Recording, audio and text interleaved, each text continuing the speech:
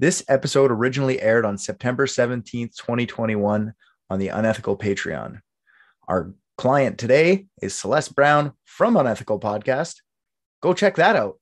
Nobody can really agree as to what actually happened, but I mean, there's experts that say this is what happened for sure. Fuck the experts. We're right here. I got it. Exactly. What an asshole to be like, it was built in Canada, but we made it worse. Well, it's true.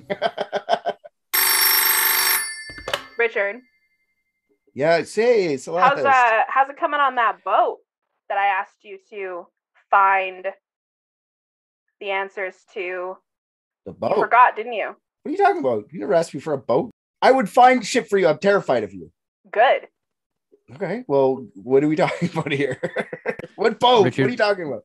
What have you been researching? What have you been researching, Dick? Well, well, you told me to find someone to marry Celeste, so I was like, someone to marry Celeste, and then a ghost ship came up. You typed that into Google? Yeah, that's how I figure stuff out. So I was trying to find someone to marry Celeste, and then I was looking at a ship. Is that the Mary Celeste? You're talking about? Yeah. No. Yeah, you're not looking. No. Oh, you're not looking for a husband. Yeah, thanks then. for that vote of confidence that I can't find my own husband. I appreciate that. Well, I'm a wing dude. I'm a wing dick. I'm pretty good being a wing dick. No? All right. Sorry, Celeste. I'll tell you about the ship. I've been doing research. I just did it on my own private time because I thought it was cool. But it's a coincidence. Perfect. I'll let you know. We'll discuss with the boys and we'll get back to you. Sound good? Don't yell. I'm not yelling. I'm just disappointed. Fine. I'll go over it with the boys and we'll figure out what the best solution is because there's too many solutions to this. I didn't know I was going to be pressured to figure it out today. And this is what Getz does to me. This is all your fault, Rick. Thanks. You're welcome. That's less mad at me. I'm not mad. I'm just disappointed. Oh, fuck. She's disappointed. Is it okay if you give us, let's say, an hour? And then I'll call you back. Okay. I don't know what I'm going to do for the next hour. I'll tell you what. I'll glare at him with disappointment while we get him to work, and then we'll get it all ironed out and report back. You know, I don't say this enough. RJ, you're my favorite. For fuck's sakes. Thank you. Every I'm time. gonna put on a little collar and curl up in her lap like a cat. I think I'll just bring my cases to RJ from now on, since Okay. You can't be trusted, Richard. Yeah, well, that's classic. We're getting a fucking secretary. That's what's happening. I'm getting a goddamn secretary. We have a layer of communication between us. We're like Ben Park liquid right now. So I don't have to take shit from you. I don't care if you're disappointed. I care so Your much. secretary won't protect you. We'll have words about this later. Okay, well, I'll call you back. Okay, when we're done. Actually, RJ will call you back. Your fucking favorite. I can do that. Yep. Promise? Yep. See, I can fulfill capacities that are asked of me and what is required of me. I want to hear from you again, Dick. There's mysteries to be solved, guys. So if you could just shut up and get to work, please. Goodbye. Also, quick question. Do you understand what the term liquid means? Because I don't think Ben's paid us. So Yeah. Fuck. I thought it meant like we were owed a bunch of money, and like because it's like it's not quite in our hands, so it's liquid. It's running like through your sifting finger. I through can our see how fingers. you would think that. Yeah. Yeah, but it's there though. We know it's there, but it's still running through the fingers. It's not there. But that's what liquid means, right? Yeah. Well, you go ahead and be sure to explain that to the new secretary. An elite team of private detectives. What if balloons are aliens? Maybe that's the key component we're missing. Cover-ups. John's guilty. Mysteries that need to be solved. Maybe Mormons need mountains. Richard, shut up.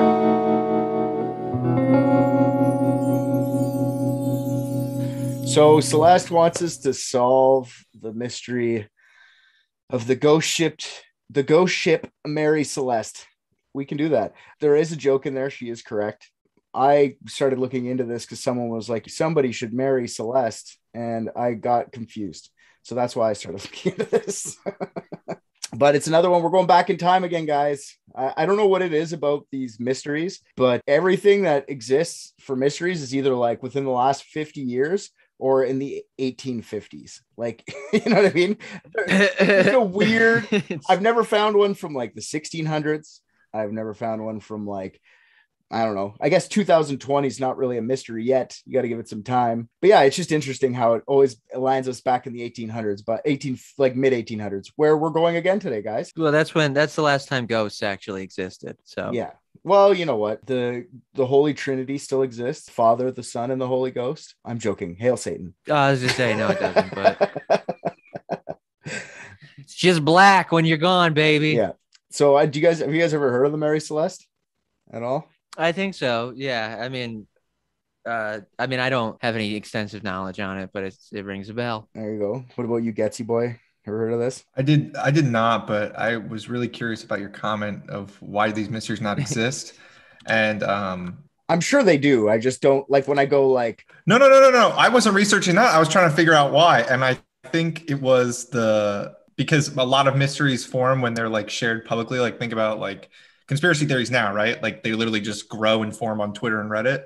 It was because of the invention of the telegraph. That makes sense. A lot of stuff a lot more information was passing around, and then it was more widely spread. Well, that would make a lot of sense, actually. Yeah, because before that, at least in the United States, I'm sure it happened other places. Newspapers tended to have small circulation and were very expensive, and then over time, it got cheaper and cheaper to distribute the information. So it's all about information. Yeah, it was really expensive to have because newspapers are bigger than like a traditional like letters, so you need to have like 5 or 6 pigeons carry it versus just one. So I mean, and the pigeons are, I mean, they're exhausted, so they're dying, and they're not cheap. I mean, for some reason they're just not really easy to breed. So and now all pigeons are dead because of that, and all birds are drones. Mm-hmm. Yep.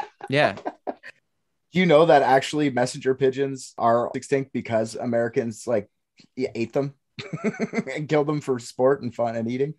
Seriously. Oh my God, I cannot imagine they taste good. I love a real tough bird. They probably taste better than anything we've ever eaten because that's why they ate them all. It's one of those things where it's like, why would they eat them all? They could just make chickens. We saw the emu war and we just were proactive with it. Yeah, I'm out. All right. So the Mary Celeste was built on Spencer's Island in 1861. Spencer's Island is on the shores of the Bay of Fundy in Nova Scotia, Canada. Old MC was built from grade A Canadian local timber. She had 2 masts and was rigged as a brigantine. Now, does anybody know what that is? What kind of a ship that is? All that means is the way the sails were set up along the 2 masts. There's different sail patterns. I was getting into it. I was like, holy fuck, I'm not a sailor at all. So it was a brigantine. That's for the fucking sailing nerds out there. You're welcome. You're probably going to be like, it's not a brigantine about what you're about to say, but I'm sorry. Like I said, I'm a landlocked man. There's nothing I can do about it. That was a lot of assumptions in a row. First off, that people that into sailing listen to this. And then what they were going to say about it. When I have a bad feeling about when I write something, it ends up being true every fucking time. Like I was right. Oh, damn. I did an episode about Forrest Fenn. I don't know if you ever heard of this guy, but this guy hid some fucking treasure in the Rocky Mountains and like 6 people died trying to find it. It's like $5 million in gold and illegal shit, legal like arrowheads and stuff. Anyways, there's people that were obsessed with trying to find this fucking treasure. It just got found like in 2021, like recently. Oh, wow. Yeah. So people were obsessed. And I was like, if I write this episode, I'm going to get fucking lambasted by like the little mistakes I make. And did I get fucking lambasted? I for sure did. So I had the same feeling about the sailors. So I'm biting the head off of the fucking beast before it grows too big. All right. All right. Here comes some more fucking ship knowledge for everyone. I'm sorry if I get this wrong. It was caravel built. And from what I understand, this just means that the boards were built fitted together edge to edge rather than the older way where their boards would overlap as they went around. The other way, when it was overlapped, was called a clinker ship, which I kind of found was a cute name. She was launched on May 18th. You notice I'm saying she? You're supposed to call a ship a woman. Bold of you to assume it's pronouns. This is the 1800s. You were either a man or a woman. That's all you got back then. Or dead because you weren't normal. She was launched on May 18th, 1861 under the name Amazon. She had nearly 200-ton shipping capacity and was 30 meters long. And that's 99 feet for you 2 morons. So now I want to know, did Jeff Bezos name his company off of this ghost ship? No, I doubt it, because the Amazon, it gets changed to Mary Celeste like quite quickly in its career, but we'll see. Maybe, like, I doubt it. I think it's probably more about mythology, like Amazonians, right? Would it be that, like the place they live, Amazon? Would it be more of that? I don't know. I don't know about anything. All right. I don't know. Good follow-up mystery though. Why did Jeff Bezos name it Amazon? I'm sure that's what our next. Someone's calling us to solve that next. On her maiden voyage, the Amazon was to sail across the Atlantic to London with lumber as cargo. After supervising the ship's loading, the ship's first captain, Robert McClellan, fell ill. The Amazon had to return to Spencer Island when Captain McClellan's illness worsened, and he died not long after of pneumonia. John Nutting Parker, God, a great name, took over as captain of the Amazon and set sail for London once more. Once arriving in Maine, even before attempting to cross the Atlantic, the currently named Amazon ran into some fishing equipment and smashed up some shit out just right away. First sail. After the delivery in London and the ship was leaving, the Amazon ran into another ship in the English Channel and sank that one. So 2 accidents, 1 shipment. Yeah. Not a very... Maybe not accidents, though. Yeah, maybe not. It was probably... maybe they were just like, this ship will not abide by traffic. In those cases, do we blame the ship or the person piloting the ship? The person, for sure. Okay. But we're blaming the ship because the ship is the highlight here. The people that were running the ship, yeah, I'm sure Nutting Parker was a moron. Because Nutting was in the quotes, so he was coming the whole time he was piloting it. Yeah, exactly. Good old Nutting Parker. Yeah, he's not really good on the highway. He's good at parking and nutting. Hold on, let me find a place to park and nut. Wait, was that his full name? Nutting Parker? Was that his first name? Nutting? No, his John Nutting Parker. Oh, John, not Franklin. Okay. Sorry, Franklin, to throw you in. We just established, Rick, Nutting was the nickname because he couldn't stop coming. Keep up. Where have you been? We're talking about come here. Pay attention. Yeah. Wait. His full name is actually John Nutting Parker Spicer. Okay. Just want to throw that out there. He's got another weird last name. They just Spicer. Is it comma Spicer? Was he like a spice salesman? He's like a spice man, a spicer. I don't know. A fan of the Spice Girls. Yeah, I'm sure he's a fan of the Spice Girls. That makes the most sense. The Amazon was delivering cargo with 3 different captains over the next 6 years. And then in October 1867, the Amazon was accidentally driven ashore during a storm in Cow Bay, Cape Breton Island. At this point, she was so messed up that she was abandoned as wreck. Not long after, the Amazon was bought and fixed up by Richard W. Haynes. He spent nearly $10,000 buying and repairing the ship. In today's money, that's 200,000 American dollars. Thank you for the conversion. You're welcome, because I always hate when it, like 10,000 doesn't sound like much. I convert for real. I don't think that I know yours, what you said was sarcastic, but I was being serious, because if you would have said it in Canadian, I would have just been sitting here like, wow. That stack of money must be colorful. All right. After restoration, he made himself the new captain, which you do. So now Captain Haynes also renamed her the Mary Celeste, flying under an American flag before it was a British ship. By late 1869, the ship was repossessed by Haynes creditors, though. So he took out a little bit too much money in the Mary Celeste. Oops. Oopsie doozy. Between 1869 and 1872, there aren't many records of her trading activities, but in early 1872, the Mary Celeste underwent a major refit. It cost another $10,000 in 1872 money, so another about $200K. This refit gave her another meter of length, topping her off at 31. Now she's 103 feet, guys, approximately. Also gained some girth. Now she could have a 282-ish approximately shipping tonnage. Many other improvements included in the refit, just bigger captain's chambers, just bigger everything. It was just a lot nicer. It was a more modern ship. More room to nut. More room to nut. Nutting's gone, man. He's been long gone. It's been years since Nutting's been nutting. You can't keep old Nutter down. Yeah, he's probably been nutting. He'll be back. He's just been nutting on a different ship, you know? Yeah. That's all. What year are we currently in? 1872. Okay. Well, then we're in for a wild fucking ride, because Captain Nutting, he drowned in 1868 and his ship went missing. Oh, that's amazing. So Nutting's could be a ghost on there too. Oh, what a bad ghost. Yeah, cum ghost. Just coming everywhere. Ectoplasm everywhere.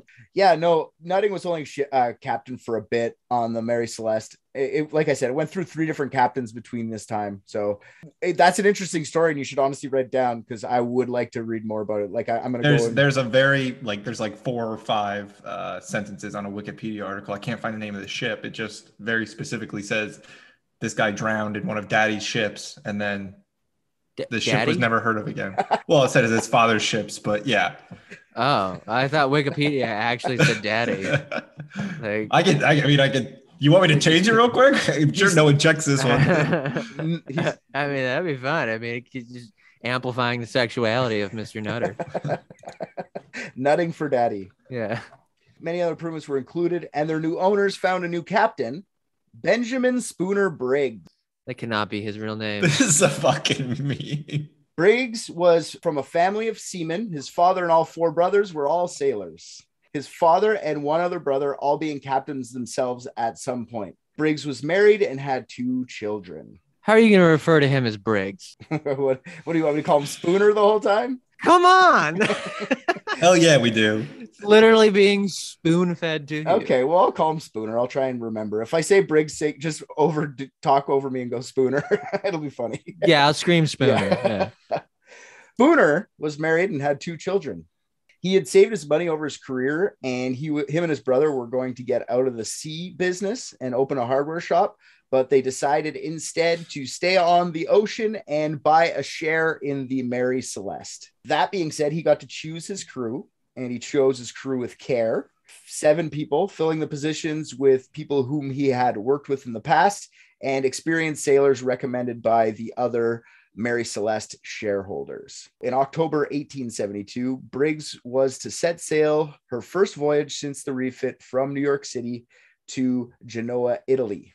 Spooner's wife and 2-year-old daughter were to sail with him. Their son, Arthur, who was school-aged, 7 or 8 at the time, remained in New York with his grandparents. Now, on October 20th, 1872, Mary Celeste arrived at Pier 50 in the East River of New York City to load its 1,701 barrels of denatured alcohol.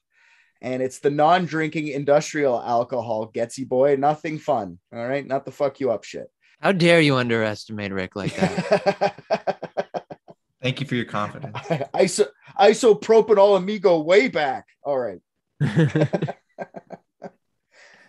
Hey, nothing says a fun time like some bathtub wine is all I'm saying. By November 7th, the Mary Celeste was on the Atlantic Ocean heading to Italy.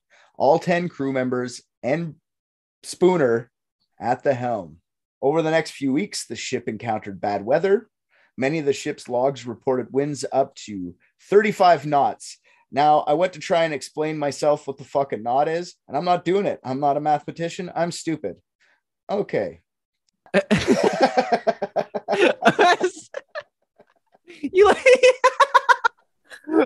I'm fucking stupid. Okay. On to the next part.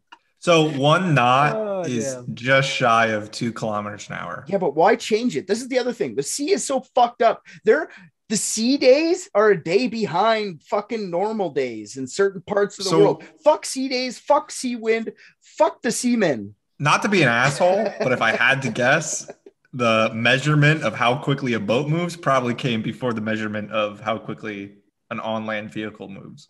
Okay. Prove it. Why don't we just drive in knots then? Why do we have to drive in fucking miles per hour? That's a good question. Exactly. Like, fuck the sea. Maybe because it's such a downer to measure a fucking voyage across the ocean in hours. I'm going one. I don't know. I'm trying to think of something that you could one iceberg every 18 hours. That's true. Hey man, whatever. There's a lot of weird sea shit and I don't need to know it. I'm landlocked. I'm good. At 5 a.m., November 25th was the last time anything was written into the logbook. On December 5th, 1872, the British brig Die Gratia saw the Mary Celeste in the distance around 10 kilometers away, still on the ocean. The Die Gratia's captain, David Morehouse, was surprised to see her still out at sea, as he had dinner with Captain Spooner the night before the Mary Celeste had departed New York. The Die Gratia hadn't left port until November 15th, 8 days after the Mary Celeste. They were 400 nautical miles away from Azores, Portugal, and changed course to see if Briggs and his crew needed any assistance. As he sailed closer and closer to the ship, Captain Morehouse realized that the Mary Celeste had no passengers or crew. The ship's sails were in disarray, some missing completely. The ship was moving erratically and no one was responding to signals. Captain Morehouse set his first mate, John Wright, on a small ship to investigate the Mary Celeste. Wright found it to be abandoned and confirmed it was actually the Mary Celeste by going to look on the mast. but still completely seaworthy. The main hatch was closed. Many others were open, but their covers were placed neatly beside them on the deck. The logbook was found in the first mate's cabin with the final entry, like I said earlier, on the November 25th. That was 9 days earlier than when it was found. It recorded their final position, and it was 10 kilometers away from Santa Maria, the easternmost island of Azores, Portugal, close enough to see land, 400 nautical miles from where it was found 10 days later. Now, I was reading about, like, is that a far distance to go for a ship at that time, just drifting out at sea? And some places were like, that's a really far for that kind of ship. But then a lot of other places were like, that's very reasonable. So I don't know what to say here. So it seems like a reasonable amount of distance for the amount of time it seemed to be abandoned. A reasonable amount of knots. Knots. Fucking knots. Nautical miles. God damn it. And this is a trash way of determining speed. What, knots? Yeah. Rick just sent the justification for knots. Oh. Yeah, they literally tie a rope with knots in it. And they're like, how many knots did we make it? Oh, I hate sailors more now. And to the sailing community, this is a character. Real Richard's not a piece of shit.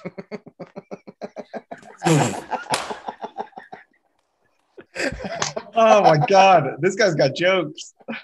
Something must have gone wrong between the 25th and the 5th for no more logbook entries to exist. And none of the logbook entries were alarming in any way, minus the bad weather. The ship was stocked with food and fresh water to last 6 months. The alcohol cargo was still intact, minus 9 barrels that were emptied. The crew's belongings were still in their quarters, even though the maps in the navigational room were all strewn about. The captain's chronometer, sextant, and navigation book were all gone, along with the ship's ownership papers and stuff like that. Important stuff, as if they'd abandoned ship. Now, but being a sailing expert, why is all that stuff important, and what is it exactly? Chronometer's like from what I understand, because I'm not a fucking sailor, it's basically a timepiece of the time. So it's to check what time it is. Sextant, fucked if I know. It's that little stick thing. Put it in your butt? Yes. Sextant? It's like I know what it is. I just don't understand what it does. Angle between horizon and celestial body of the sun, moon, and stars. Sextant. Yes, a sextant. It's a sextant. It's a fucking tent. They all have sex in. I give up with you, RJ. I'm fine.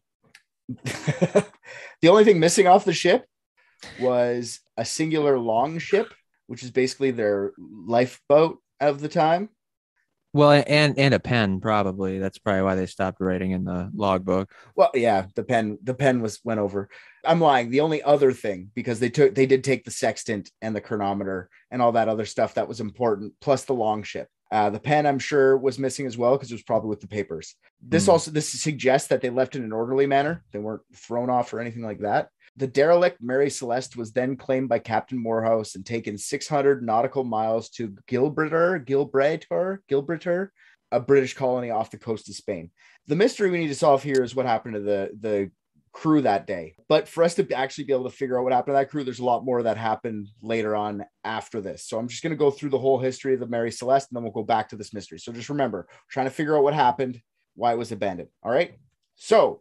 Okay. When you say Portugal, which direction out 400 nautical miles am I looking? Because Portugal's the one that is like right on the edge, right? So I could go 400 nautical miles away from Azores, Portugal. Azores, I think that's what that is. Azores. Azores. Wait, how many people were on this ship? 10. That's a low. So did they come originally from mainland Portugal? So is the assumption that they were 400 nautical miles in the direction of Portugal from the island of Azores? Yeah, it's a big dip. It's closer to Gibraltar. Like, it's at the top part of Portugal, and Gibraltar or whatever is at the bottom part of Portugal, or Spain, sorry. It's along the coast, man. I don't know. I'm not a fucking geometrist. That almost works, because you wouldn't know what shape the thing is. What do you mean almost? Of course it works. I'm a genius. I said that earlier, right? I'm following. So they're basically right in the middle of this Azores island and like Lisbon. Yes, it drifted off. It's not where it should be when it was found. For us to make any decisions to what happened here, we need to know what happened after this day. So the salvage hearing was held on December 17th, 1872 to see if the Die Gratia crewmen were entitled to the settlement from the ship's insurers. Under maritime law, the salver could expect a substantial payment on the value of the cargo and the ship, depending on the dangers associated with the salvage of the ship. The Attorney General in the hearing, Frederick Solly Flood, suspected foul play and investigated accordingly. After 3 months, there was no concrete evidence of foul play, however, and the salvagers received 1/5 of the value of the ship and its cargo. Mid-March, a new crew was raised for the Mary Celeste, and it headed to Genoa to finish its delivery. The rest of the Mary Celeste's career of losing money, cargoing merchant goods over the Indian Ocean, and even more captains falling ill kept the idea of the ship being cursed. A group of Boston shippers, along with the Mary Celeste's current captain, Gilman C. Parker, conspired to fill the Mary Celeste with nearly worthless cargo and insuring it for they insured it for basically $1 million. And then they were going to purposely run the ship into a very well-charted coral reef near the Port-au-Prince in Haiti. This ripped the bottom out of the Mary Celeste and left her beyond repair. Parker sold her as salvage for $500 and waited for the insurance to pay off. Unfortunately, the insurance didn't pay off because they caught Parker and the shippers in their scheme. They were all tried for conspiracy to commit insurance fraud with an additional charge for Parker, who was charged with barratry. And barratry is, do you know what that is? Does anybody know what barratry is? No, that's a new one for me. It's the willful casting away of a ship. And during its time, it had a death penalty attached to it. The death penalty? Correct. So if you were to run death, yeah. Jesus Christ, this is a time. Fuck the 1800s, dude. That's some bullshit. Yeah. People were marrying children and fucking their cousins and getting put to death for abandoning a ship. Not abandoning, running it aground, willfully casting it away. So Portugal was not kosher with the whole Viking burial thing then, huh? Yeah, probably not. What are they going to give them, the fucking death penalty for being dead? You get the death penalty. That would be sick if they just did a public hanging of a bunch of dead bodies. Well, that's why they shoot the arrows, the lit on fire arrows, because they've been sentenced to death again. So yeah, the jury couldn't come to a verdict with the conspiracy charges, so the judge ordered the shippers to pay back what they owed or won from the crashing of the old Mary Celeste instead of having to have another expensive trial. Parker's barratry charge was deferred, but Parker's professional career and reputation was ruined. He died 3 months later in poverty. Nothing to his name. The Mary Celeste remained in the reef to rot, never giving a sufficient answer to what happened to the crew of the Mary Celeste that one fateful voyage. So there's a bunch of theories on this one, and might encapsulate a few extra things. So what do you guys have for theories so far? If you got anything, let's hear what you got.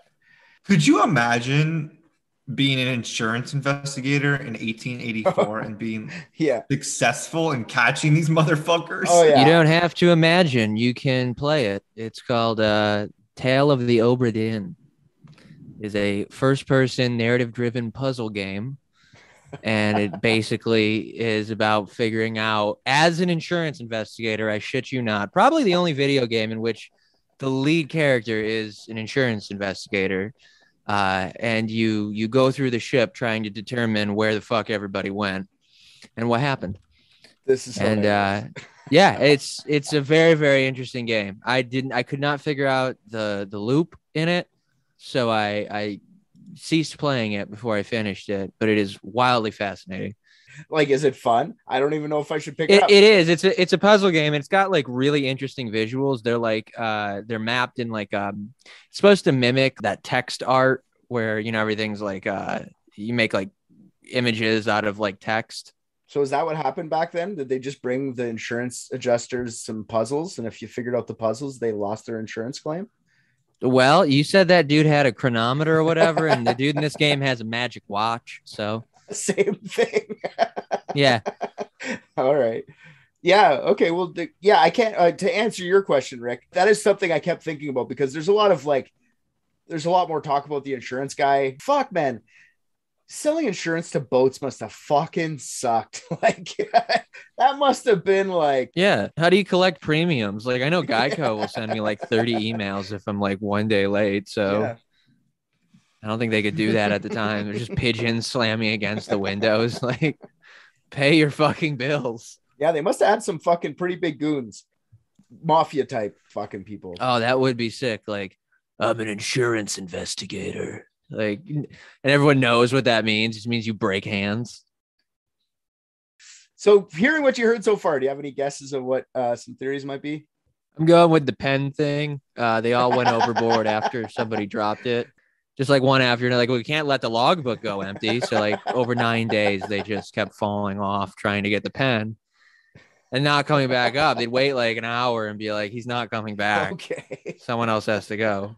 You know what, though? So, As ridiculous as that sounds, there's a theory that's not exactly that, but like along the same vein. You're going to die. oh, okay. All right. I'm excited. Okay. What do you got anything get so far? Just off of what you've heard so far? I'm thinking this is just people trying to be really complicated pirates. I think they forced them off the ship and then brought them back. I think it's too convenient that this same guy who got 1/5 of the cut decides I'm gonna try and run this fucking ship into an island or something.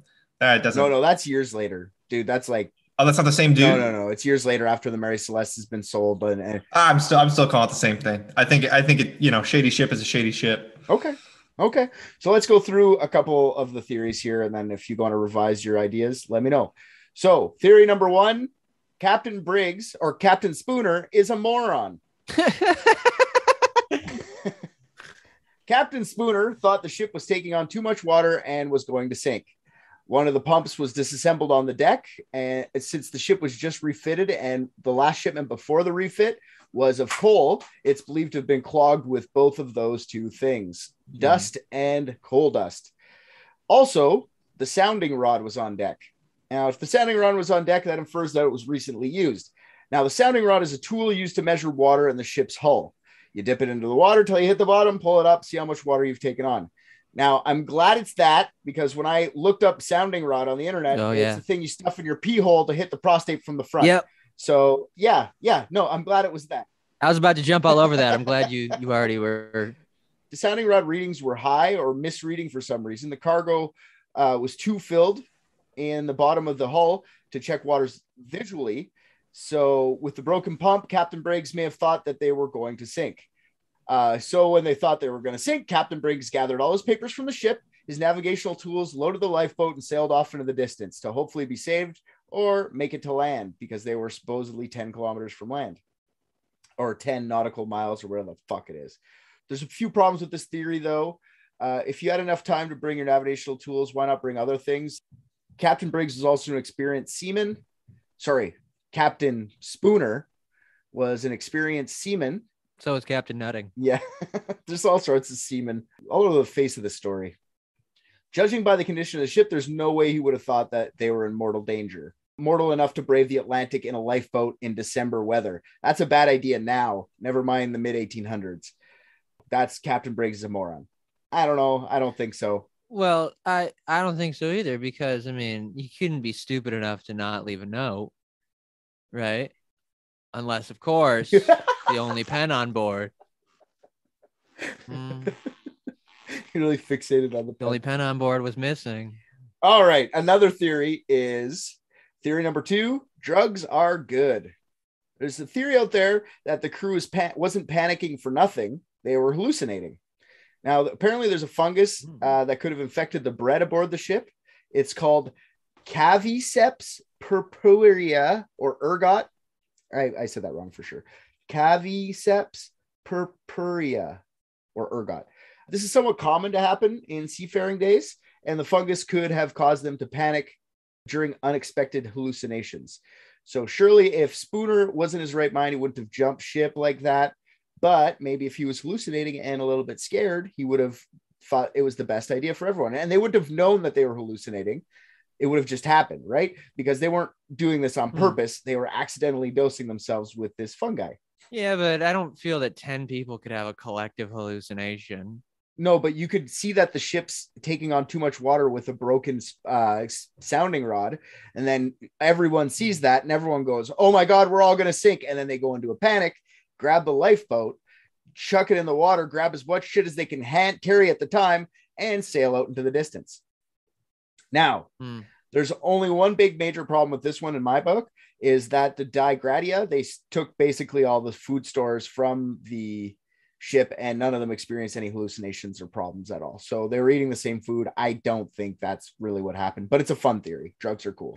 Yeah. What do you got? You got anything for that, Getz? I saw you look up the fun guy, no?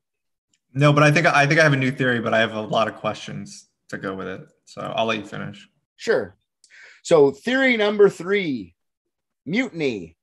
Now, Sir Arthur Conan Doyle's first literary success was anonymously writing about the Mary Celeste in a story entitled J. Habakkuk Jeffson's Statement, published in the 1884 January edition of the Cornhill magazine. He wrote that there were passengers on the ship that conspired to commandeer the ship, sail it to Africa, and kill all the passengers and crew. Full disclosure, right off the top, I'm going to let you guys know, Sir Arthur Conan Doyle said it was a black guy. He just blamed a black guy. Damn. Yeah.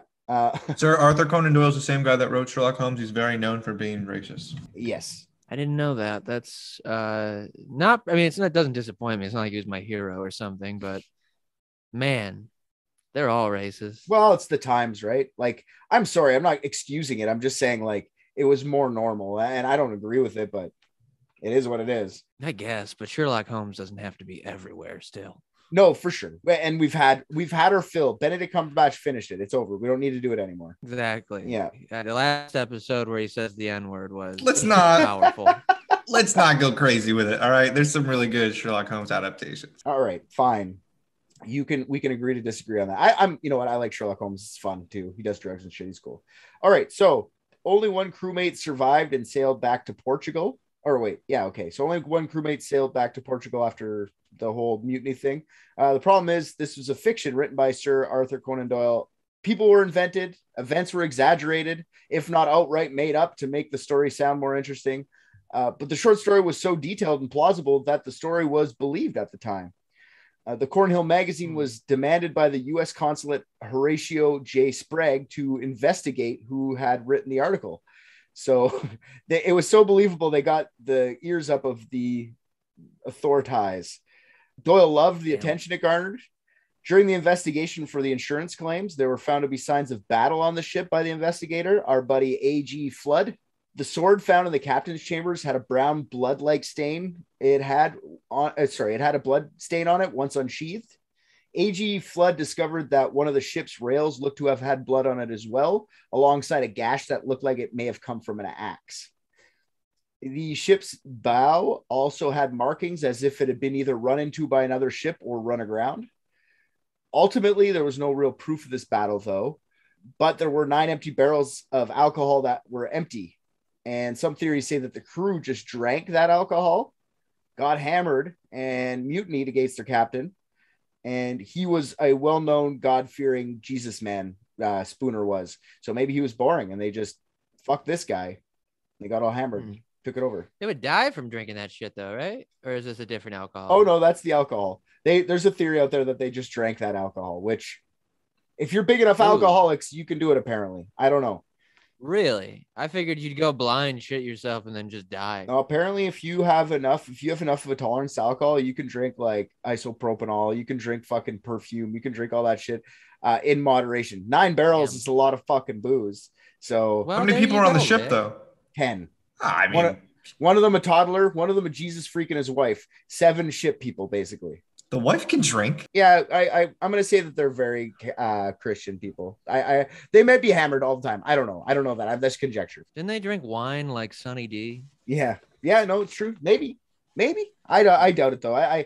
The whole mutiny thing was kind of disproven in the insurance claim. They said it could have been like wear and tear on the ship. All that stuff was like natural cracking and natural fractures on the front of the bow from the refit. So I doubt it. Maybe there was mutiny. I do like the fact that everyone just believes the first story they hear, though. That is my favorite part about the old timey things. You print something in the newspaper and everyone's like, fact. Cool. Black guy did it, of course. We never do that anymore. Yeah. No, never. No, even if they print the truth, someone just goes, it's not real. And everyone goes, you're right, it's not real. Yeah, that's the opposite. All right. So the next theory, water sprout or other weather phenomenon. So besides Captain Spooner being a moron, what else do you think could have made the ship take on too much water? There might be a natural phenomenon they call a water sprout. Now, it's like a tornado in big bodies of water, a water tornado, as they say. They don't really pull up water per se, but if the ship was mid water sprout while testing with the sounding rod, it may have given a false reading. With the ship at capacity, it would be hard to go down and check the cargo, like I said earlier. So these false readings may have caused Briggs to make everyone abandon ship in the Atlantic, sealing their fate. Tidal waves and sea quakes have been proposed, the same result. They took on a big wave, thought they got more water in the ship than they actually did, or sea quakes just basically like it makes another tidal wave, another type of wave, tidal wave. Now there's a bunch of problems with this theory as well. Nothing seemed like it took on that much, like everything would have been ruined, right? All the papers and stuff, all the navigational shit would have been all soaked to death. Everything was still dry. There was barely any water actually on the ship. Like, yes, there was more than what typically would be in a ship, but nothing, like I said, it was completely seaworthy, the ship. So for them to have hit a tidal wave or something like that, the water sprout's the more likely one because it just would have the mist and it would have been on the sounding rod. So it would have looked like it, but still very unlikely. Captain Spooner would have seen these things in the past. He wouldn't have just, you know what I mean? Like he would have known to not worry about that. But that coupled with the broken pump, who knows? Maybe he had his toddler on the ship, right? So maybe he was just being extra cautious. Get off the ship, we'll save the kid. But terrible idea. Who knows? I don't think that one's true. That one doesn't hold water. I see what you did there. This is another one that's fun. Giant squid / supernatural. Fuck yeah. That's the one. So the publication, the Chambers Journal of September 17th, 1904, claims that each and every member of the Mary Celeste were picked off one by a giant tentacled creature, whether it be squid or octopus. The giant squid actually has been known to attack ships in the sea. It has tentacles that can be up to 4 to 5 meters long. That's 15 feet, guys. And they've been known to, like I said, attack ships. Problems with this theory are that the captain's papers, sextant, chronometer, and all that stuff was nicely taken away. What did the fucking squid put its tentacle down, grab all the... They love treasure. Yeah, it could be. Everyone knows that. They gnaw on it with their little beaks. They're dragons of the sea. Is that what you're telling me? Yeah. Dragons of the ocean. Yeah, they hoard it at the bottom. I mean, what do you think happened to Ariel? She got by a squid, dude. That's true. That's why you don't hear about her no more. But they printed this in the paper too. So, wow. Nice. In all seriousness, that's funny that was actually an option in 1904. I love it. There's also been other supernatural things associated with, like, they drove through the Bermuda Triangle and got sucked into that, but they would have never come close to the Bermuda Triangle. So that's not true. I was going to say, what did the location of the Bermuda Triangle change? Exactly. Yeah, no, they would have, but people want to tell and say it's the Bermuda Triangle. And there's also, they say they were all abducted by aliens because in every conspiracy type thing, there has to be aliens. Next theory. This is the one that I was saying was kind of similar to your pen theory. Accident and sharks. So in 1913, the diary of Abel Fosdick was found. In it, get the fuck out of here. Fosdick, Fosdyk, Abel Fosdick. What is with these goddamn names? They're amazing, right? Everyone associated with this, but like J. Bartholomew Cockgobbler. Unreal. All right. In the diary, Fosdick claimed to have secretly smuggled himself into the cargo of the Mary Celeste to escape police in America. While he was in hiding, holding onto the side of the ship, no less, he explained what he observed on that fateful voyage. Fosdick says that Captain Spooner told the crew he could swim with his clothes on. What an outrageous assertion. Surely no one could do that. So apparently the whole crew came out to watch this feat on a homemade piece of staging that hung over the edge of the ship. While everyone was on the staging, it collapsed, toddler and all. While trying to get back on the ship, Starving sharks came and took out the entire crew. Fosdick claimed to have jumped off to swim to the coast of Africa. No one thinks this is true. They literally said this is the early 1900s version of fake news to sell a few extra newspapers at the time. Yeah, the Arthur Conan Doyle thing and the squid really had him flying off the shelves. So they were like, we need something else. Yeah, let's make it so. And not. Yeah, like the captain said he could swim with his clothes on. I can't believe it. I've never. Well, I mean, their clothes back then were made out of like 8-pound wool, weren't they? Yeah, but I'm like, come on, man. Probably like soaked up like a fucking diaper. Yeah, he just comes out like the Michelin Man, like, yeah. I did it. I mean, so that part alone might not be that unbelievable. They'd be like, "You're insane, man. You'll sink immediately." Yeah. I like the story, so I had to put it in. No, that was great. Fosdick. Theory number whatever we're up to now. Pirates, aka the Di Gratia. Now, there's theory about the Mary Celeste ran into true blue pirates, raided, killed, blah, blah, blah. That old fucking story. Okay. But A.G. Flood's main theory was that the Di Gratia doesn't deserve the salvage insurance because he thought that the Di Gratia killed and robbed the Mary Celeste. He thought the Mary Celeste was overinsured, and Captain Spooner told Morehouse that they were overinsured on their last dinner together the night before the Mary Celeste shipped off from New York. Then Morehouse left port 8 days after Briggs, sailed as fast as he could, caught up to the Mary Celeste. Then they kill everyone on the ship, including the infant, take the ship for salvage. I have to remind people there's a fucking infant on this because all this seems a little crazy to me. Like people, but it's this high seas, man. This explains the scratches and battle marks on the outside of the ship on the bow and why Morehouse's explanation of why the salvage was so unbelievably easy.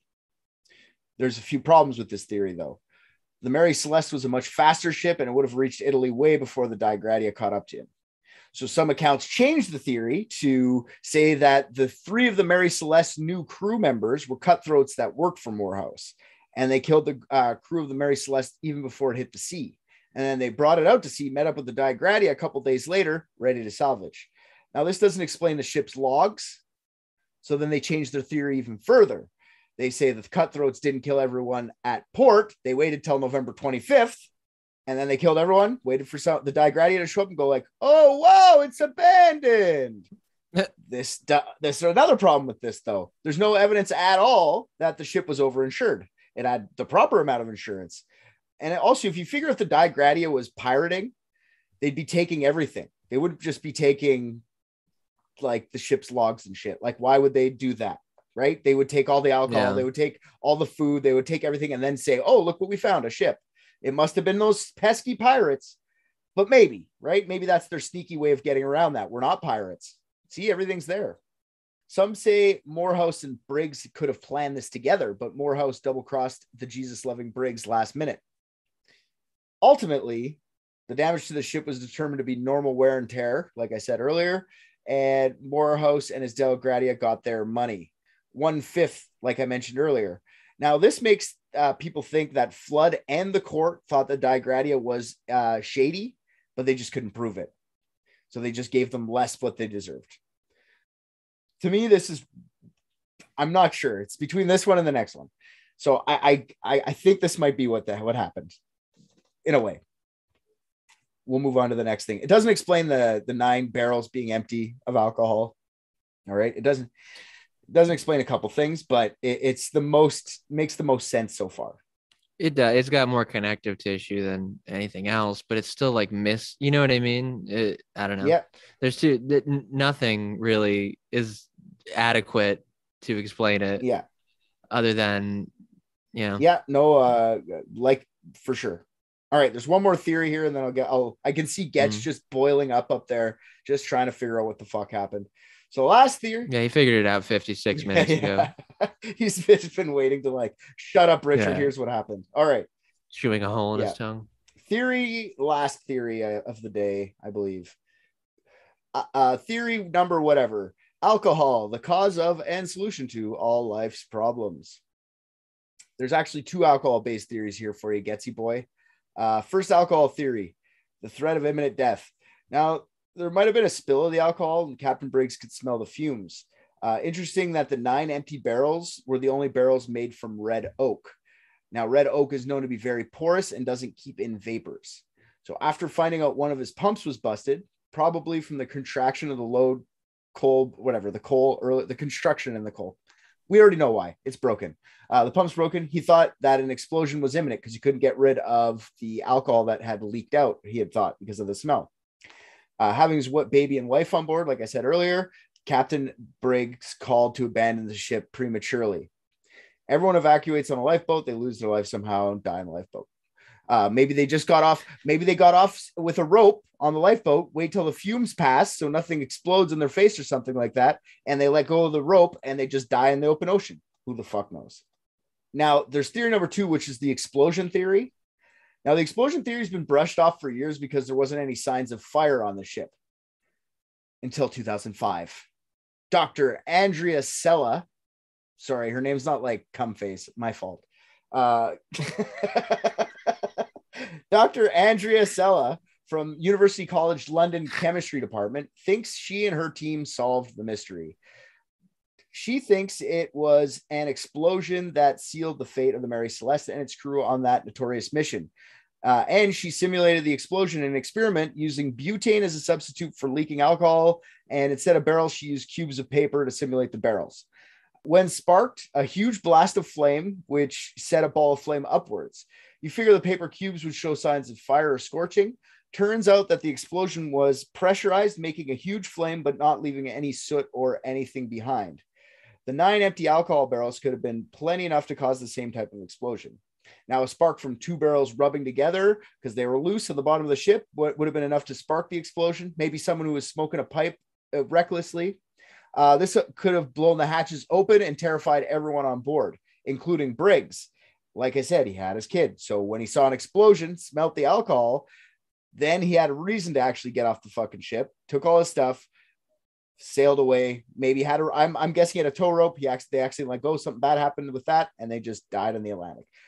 I don't know about this lady with her experiments, but I feel like something to do with the alcohol has to be a part of it. No, that all tracks. That's the only other theory other than my brilliant one that explains why they wouldn't have left a fucking note. So okay.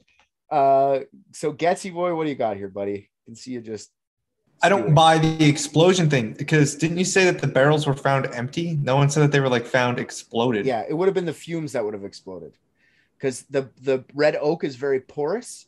So it would have fumed up. They think that it just leaked out through the pores of it. Didn't actually have holes in them. It didn't explode in the barrels. But enough explosion to create a force, whether or not it made anything burn, would have been enough force to blow the containers that they were in apart, would it not? For sure. Well, not if it happened, but because if it was like, so think about it like if you like leave your stove on, like everybody does. Right. Mine's on right now. So yeah, that's just keeping the house warm. Well, you guys, yeah, fumes to fall asleep to. No, like, and then if you light it, it's just like it goes up real quick. But like, you know what I mean? So like, if it was a pressurized thing, and I mean, I'm not a physicist, but it seems likely to me that like a sufficient like expansion or contraction or whatever, like Richard said, it would blow hatches off. But because it's just fumes, it doesn't necessarily mean that the actual casks fucking exploded. Now, there's the thing with the hatches is the only thing that kind of like throws me a loop with this one, because this lady's a very smart lady. All right. Smarter than me. There's a couple things. The paper matching up with the barrel texture and this explosion, does that match up? Should paper has more it has more elasticity, so it wouldn't explode like Rick is saying, right? You feel like it would be a little less. So maybe there's something to be said there. But also with the hatches, the hatches were said to be off and beside the porthole. So if they would have blown off, they wouldn't be sitting there perfectly waiting right beside the hole. So that was where my major problem with that theory is that the hatches kind of like should be blown off on the side of the ocean or something, not just unless there's extra ones. I don't know anything about ships. So maybe there's a secondary fucking hatch if it does blow up. No, it could be, but maybe could have, I mean, this is far-fetched, but they could have like just kind of like boom, And Yeah. then, Yeah, you know yeah, what I for mean? sure. And then maybe people thought they were just set there when in reality they just kind of like came off. Cause I mean, it's not like they have pictures of what they looked like, you know? Yeah, no, for sure. So So yeah, I'm torn between the Digradia just fucking robbing them and this explosion scaring Morehouse off the ship. I don't really know which one's which. I'm not sure because they both to me sound like the guy had dinner with him days before and he's the one who runs into him on the ocean like 8 days later. Come on.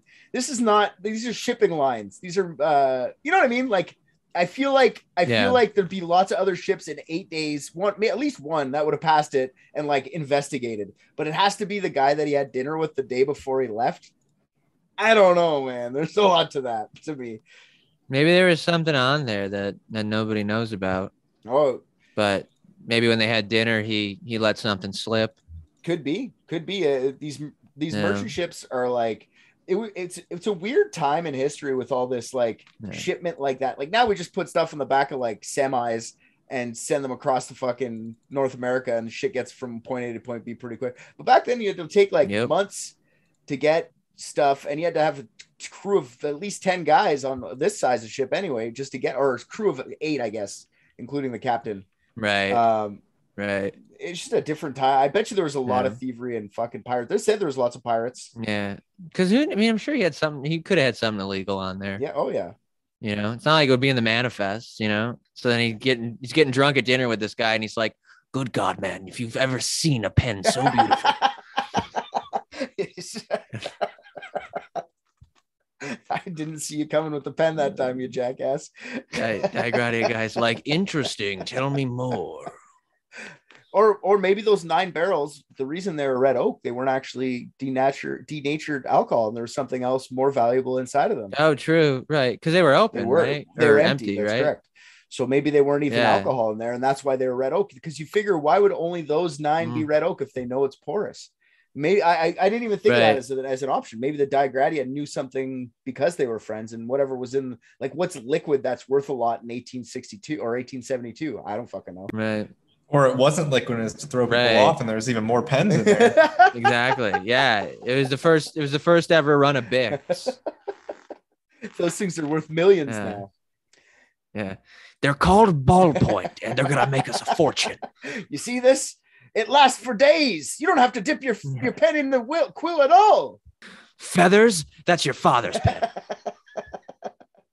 Fuck that noise, pal. It's like me trying to explain a smartphone to my mom. Like, just fucking stop taking notes and record it on your phone.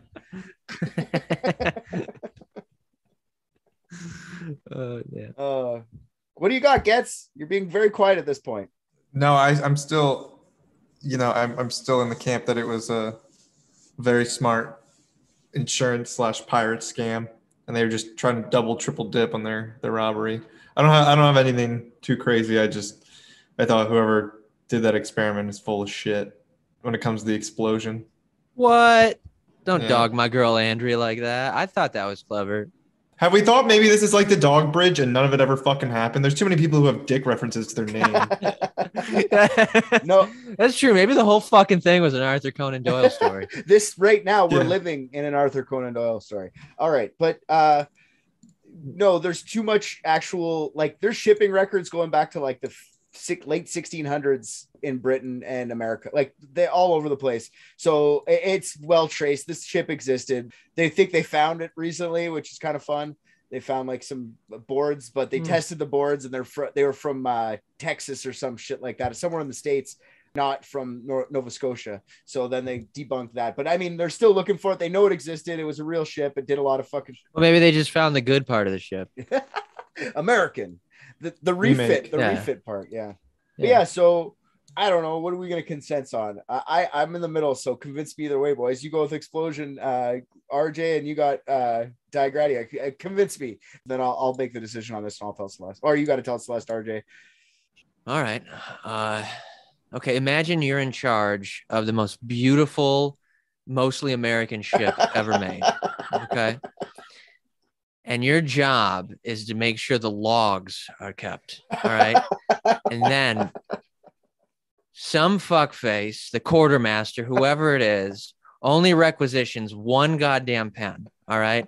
And then on November 25th, all right, after a hearty meal of cheese, bread, and lime peels or whatever the fuck you eat out there, your greasy fingers, the pen slips out and goes overboard. So what do you do as captain?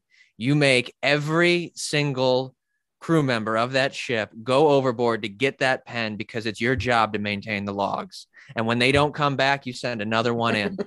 And then eventually you're going to be down to just your wife and your baby. And babies float, so you toss that fucker in. Nothing. So you kick your wife in, nothing, and then it's up to you to get the pen. What happens from there is a mystery. We'll never know, but he didn't come back, so. Okay, so no one so left. The pen theory is the one you elevator pitched me. Perfect.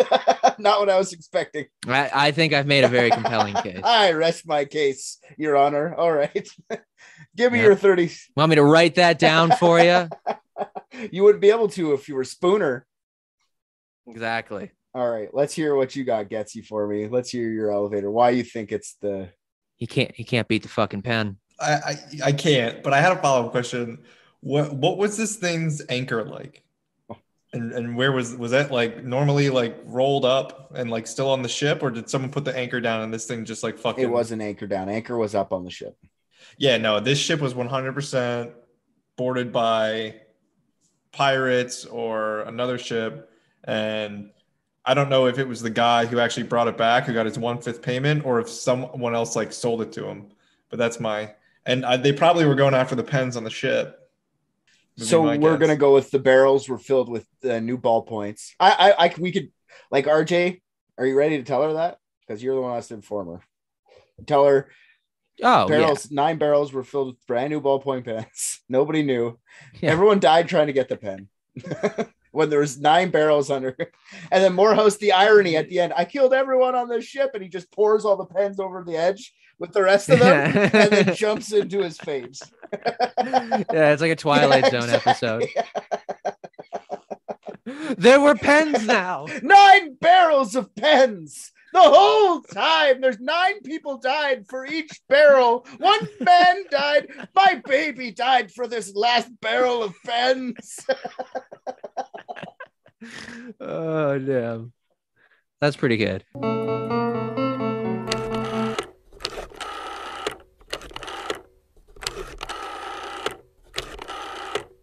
She doesn't want to hear from me, RJ, so you can fucking tell her. Hi, men. How are you? Okay, all right. So I think we nailed it. Like out of the park, nailed it. You'll be more than happy with this theory. So basically, the logbook ended on November 25th, and I mean the whole ship's abandoned without a note. That's fishy, if you ask me. So what I think is they only brought 1 pen. It ended up overboard. All right. And then each individual crew member was forced to go overboard to try to find the pen until we got down to the captain who Richard added this to his credit. Very, very brilliant. When he went down, there's these 9 mysterious barrels that were supposed to be filled with alcohol that they had found were empty. Richard believes they were all full of pens. So in a fit of madness and an ironic rage, he threw the pens overboard before tossing himself overboard. And you got to imagine this guy tossed his own baby overboard to try to retrieve the 1 pen. So there were pens here the whole time. Pretty tragic. The irony. Yeah. Yeah. And in case we did not fully understand, and the mystery was find someone to marry Celeste, we decided, have you tried Bumble? I have tried Bumble. Thank you for asking. We covered all the bases is what we're saying. Honestly, I don't see a single flaw in it. I'm truly impressed. Tinder works. I can't believe I didn't think of it sooner. No note, really. You know, I really don't say it enough. RJ, you're my favorite. For fuck's sakes. Oh, thanks. That's the first time I heard that. I'm gonna since I'm editing this now, I'm taking my voice to just right. Richard, you're my favorite. That's good. I like that. Okay.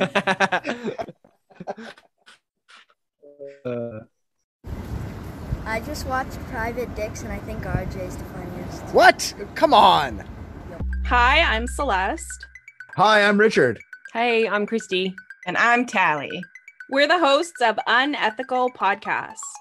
Every episode, we take a humorous dive into a case study that poses an ethical question, like, should mentally ill murderers ever be released? No. We discuss what the outcomes of these cases are and what they should be, with a unique guest host every episode. Richard needs some more testosterone around here. Nah, I think it's mostly coming from Celeste. Girls are mean. Our podcast is no holds barred, true crime, comedy, adult content, and definitely not for everybody. But like most people aren't like can handle swear words and stuff, right? Am I right about that? No. No. You can subscribe wherever you eat your podcasts to listen. Follow us on Instagram, where we post our teasers to guess what's coming next. And join us on Facebook to get involved in the conversation. Welcome to Unethical Podcast.